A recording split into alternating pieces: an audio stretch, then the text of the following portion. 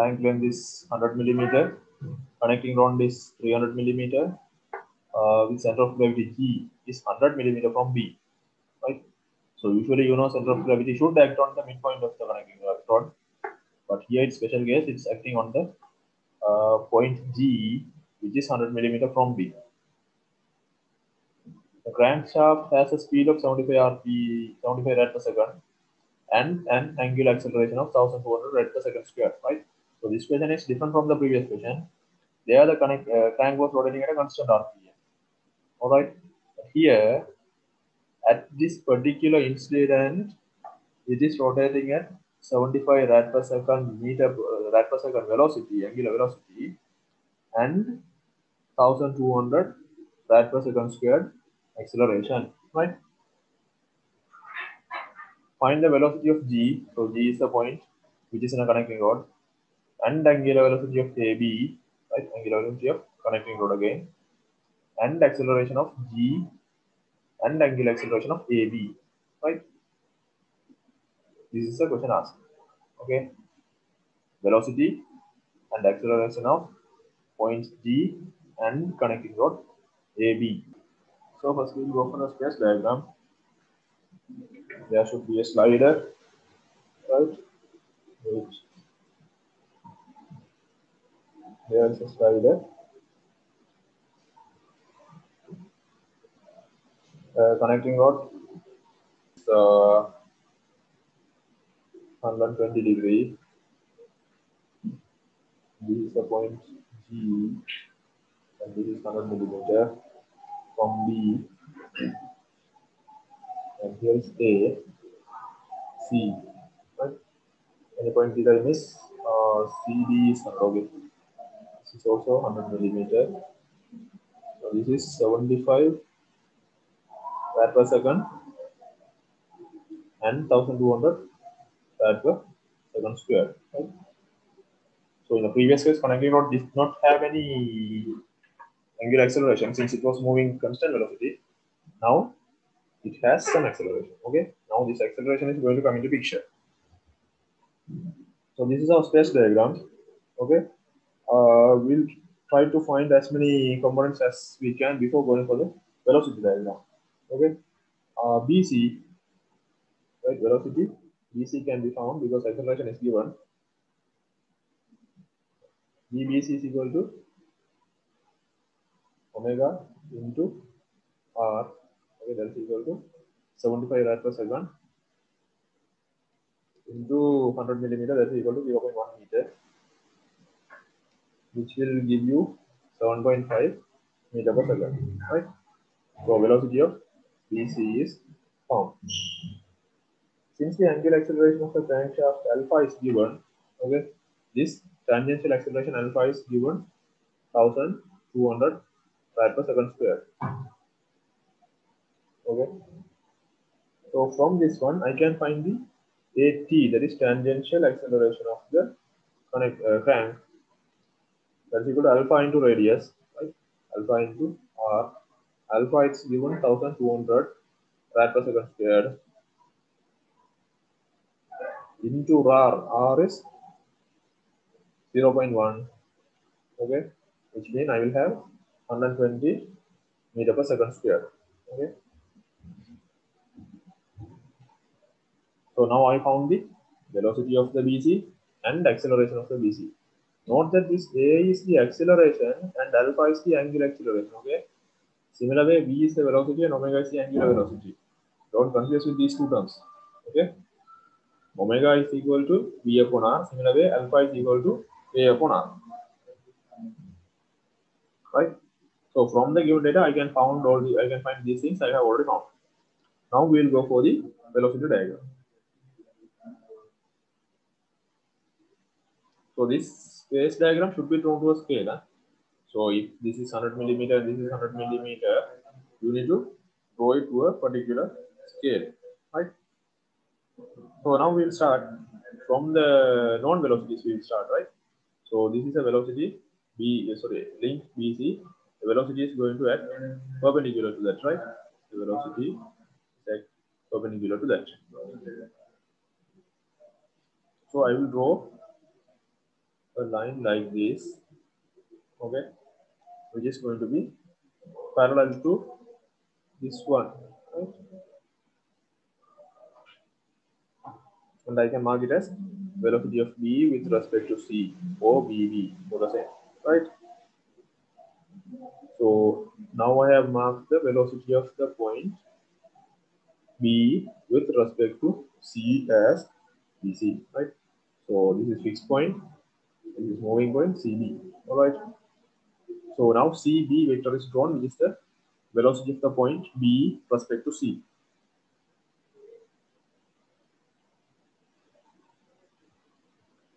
We know that this is 7.5 meter per second. So I can take 7.5 centimeter, right? You can take for some other different scale, right? 7.5 meter per second as, I will take it as 7.5 centimeter. So this is my scale. 1 meter per second is equal to 1 centimeter. This is going to be my scale. So don't forget the scale factor.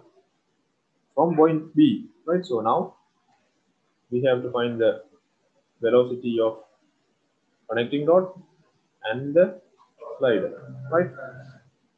So now what we have to do, from point B, we'll draw a perpendicular, which is to be at perpendicular to this, right? It is going to be at perpendicular to this. So here I'm going to make a similar this, and this should be parallel, right? That is done. Okay, but I don't know the magnitude of that. Okay.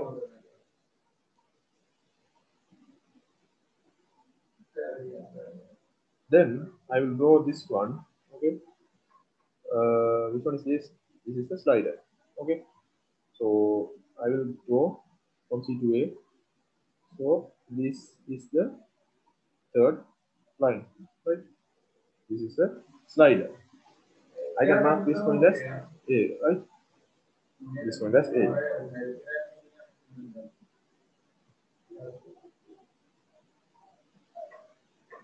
So this vector BA and this vector CA will intersect at a point, and that point is our A point, right?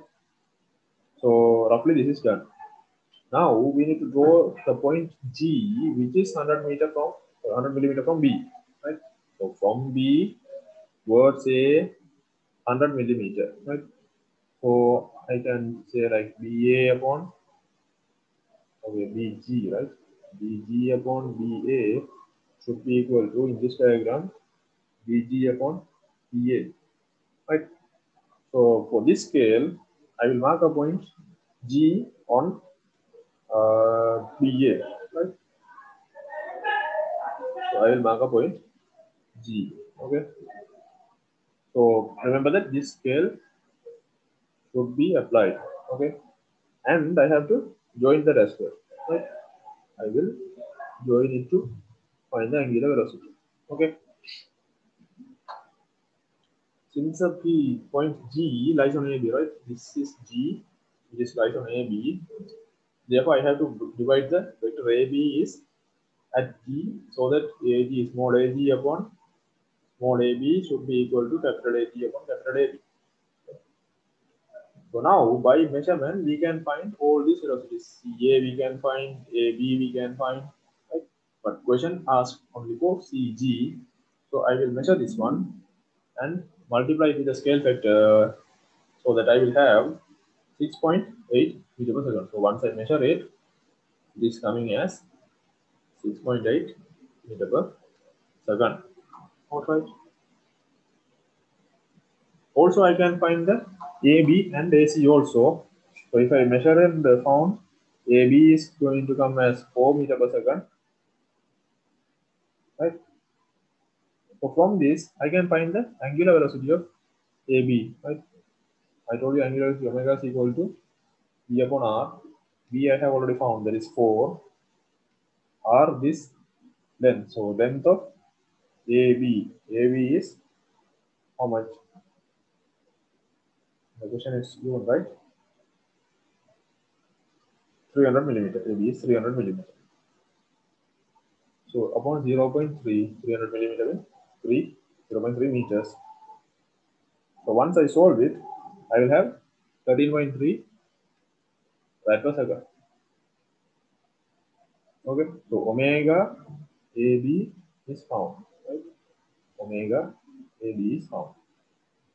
This 4 is BAB. This is BG. Right? BCG. Right? Omega AB now I have found. So this is all asked from the acceleration diagram. Even you can find this one AC, but since it is not asking the question, I didn't find. Okay. Now we will go for acceleration diagram. Okay, acceleration diagram. So from the data we obtained, first we will get some values which can be marked in the acceleration diagram. Right. So we'll again start with the known value BC. Right. So I can find AR, BC, and ATBC. Right. AR is radial, AT is tangential. So radial BC is equal to V square BC upon, I told you A is equal to V square upon R. BBC is found 7.5 meter per second. So that is 7.5 squared upon meter second minus 1.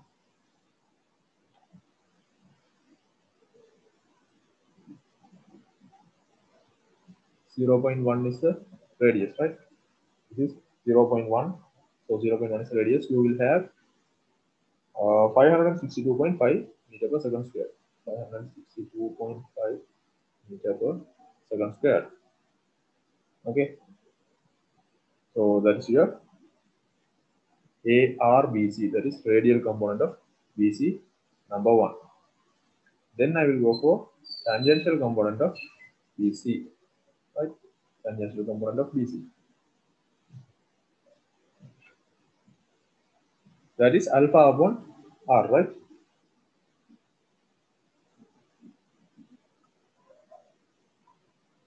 Alpha upon R.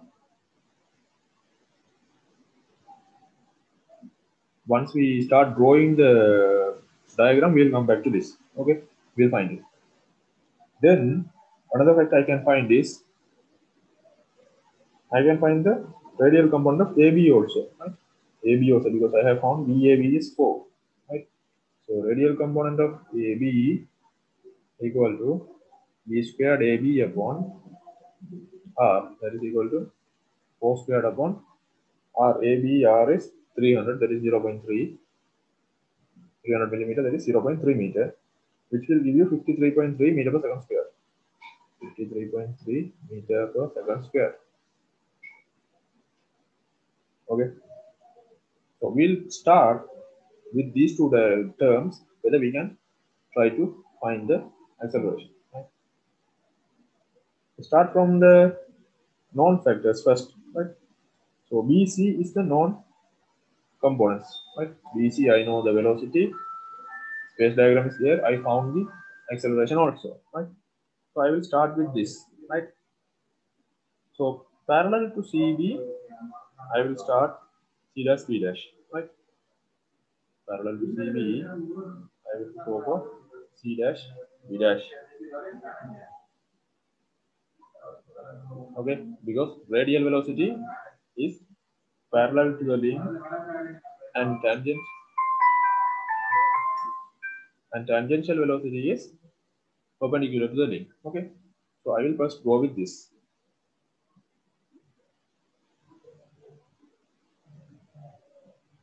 So this is radial velocity, which is found to be 562.5 meter per second. Okay, so my scale factor, I will take it as 5.6 centimeter, right? 5.625 you say, right? 5.625 centimeter. I will take it as my scale factor.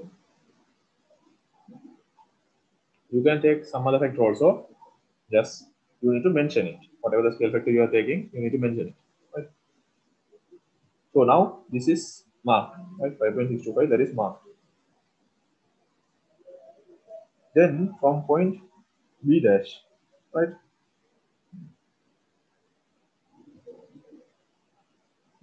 From B dash, I need to mark a B double dash. Why? Because that is tangential component. Right? So there I am not going to go for another letter J or K. I will mark it as B double dash. And you know this is going to be perpendicular to this. Okay, I don't know whether it will lie in this side or that side, but I know this is going to be perpendicular to the radial component. Alright, radial component I have already found 562. This is tangential component. This should be perpendicular to this, right?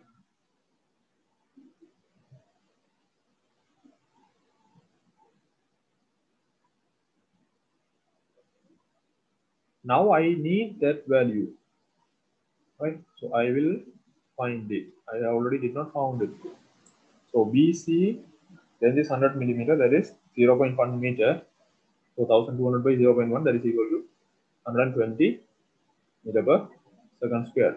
This 1200 rad per second square, which is given in the question, alpha upon r. So that is 120.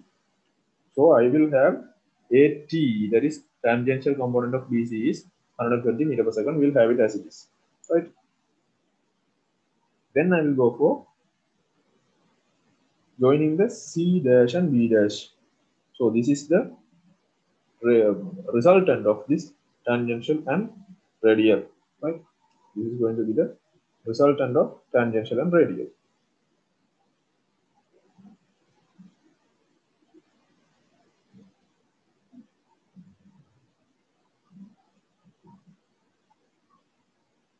So if I mark these points, so for example, I have E dash here, okay? So I will join these two. So this is the resultant of C dash and B dash.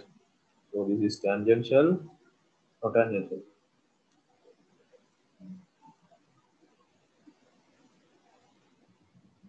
And this is radial. Okay, this is the resultant. I will write this as BC. And here also BC. This is A, BC. Right? Acceleration of BC.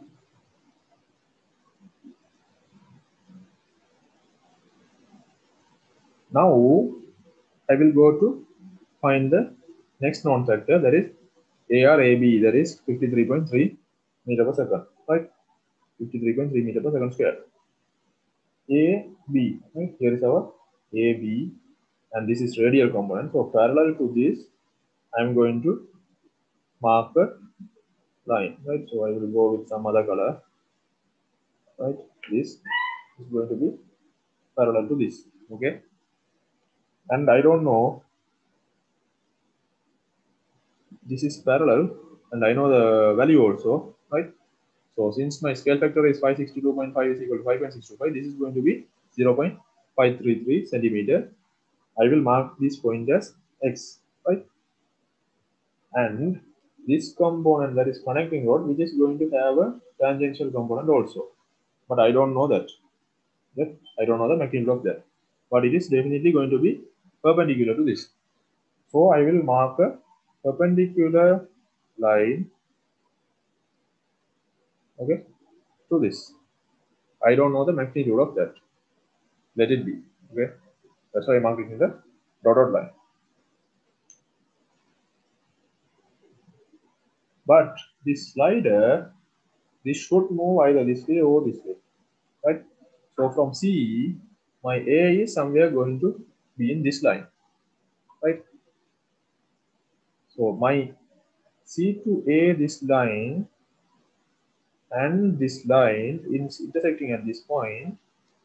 I'm going to join these two, and which is going to give me the acceleration of AB, right? So this is tangential of AB, and this is radial of AB, right? This tangential of AB and this radial of AB is going to give me acceleration AB, right? So beside the known factors, so ARAB, ARBC, we know it's already found here, right? ATBC, already known. Right, we have found here. ARAB is known, already found here. Right. So beside this, we can measure whatever the diameters we need. Right. I can measure this, multiply with the scale factor, and I can find the AB, that is acceleration of AB. Similar way, I can find C dash B dash by measurement of this into multiplying with the scale factor, right? And I have a point G also, right? So G is from B, that is 100 millimeter, okay? So my B, from B towards A, that is 100 millimeter, right? From B towards A, that is 100 millimeter. So from here, according to my scale factor, I should mark a point G here, right? So this length to this length should be equal to this length to this length, right? So here I will mark it as G dash. So B dash G dash upon B dash A dash should be equal to BG upon BA, right? Once I mark that point G, all right, I need to join it, right? So the G point, I need to find the acceleration as well as the angular acceleration. So I will join it with C dash here, right?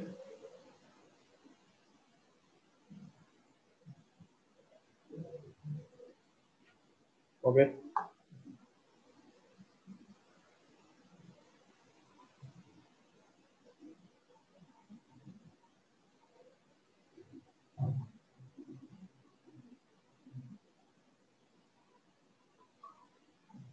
So I need to find this length, right?